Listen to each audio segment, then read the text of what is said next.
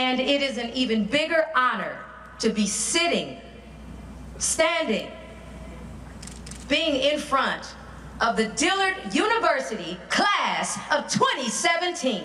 Actress and singer Janelle Monáe walked with dozens of Dillard University grads last weekend getting an honorary degree. Monáe starred in the movie Hidden Figures. 5, 4, 3, 2, 1!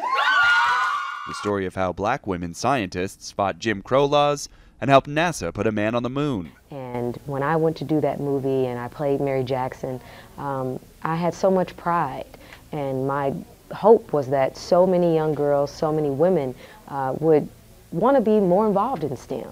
Picking Monáe as a commencement speaker at this historically black college in New Orleans was no accident. Dillard has a proud history of graduating black women with physics degrees. The support structure here was, it was dynamic.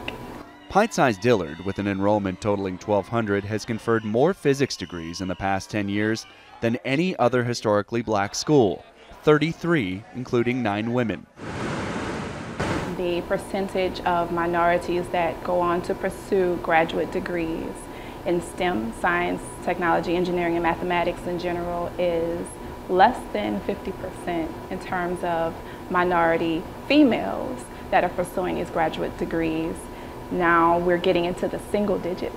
Biomedical engineer Trivia Frazier is a Dillard product, and she says the school owes part of that legacy to Professor Abdallah Darwish. It's about 80% female, and it has been going this one for some time. For almost 20 years, Darwish has built up the department into a well-funded powerhouse, cultivating students who show promise. You might just call Dr. Darwish Dillard's very own hidden figure.